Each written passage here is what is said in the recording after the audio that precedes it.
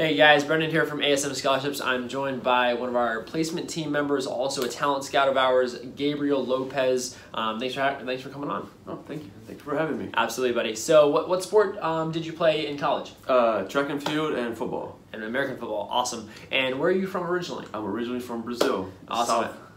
Yeah. Good. I kind of hear a little accent, so definitely didn't know where you're from there. So good stuff, buddy. But so as far as college goes, what was your most memorable moment, situation in your career, either in track or football?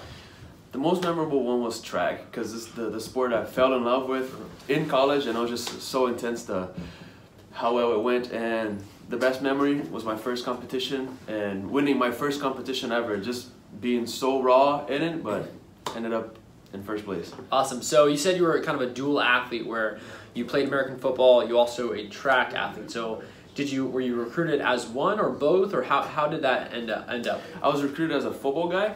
I played quarterback, and then the track team just wanted some more bodies over there. And then they're like, oh, why don't you try for javelin since you throw the football? And it turned out the mechanics were very similar, and yeah. Worked out well for you. It worked out very well for me. Awesome. So if you guys are looking to go into a track program or an event where it's throwing like javelin or American football, this is definitely the guy that you want to connect with. He's on both ends as far as helping you go onto the ASM website and basically get signed up. And then also he's talking to the coaches so you can get a scholarship. So definitely this is guys you want to talk to. Is there anything else you want to tell the guys? Let's get it started, man. Let's bring you guys to do us. Let's get it started, guys.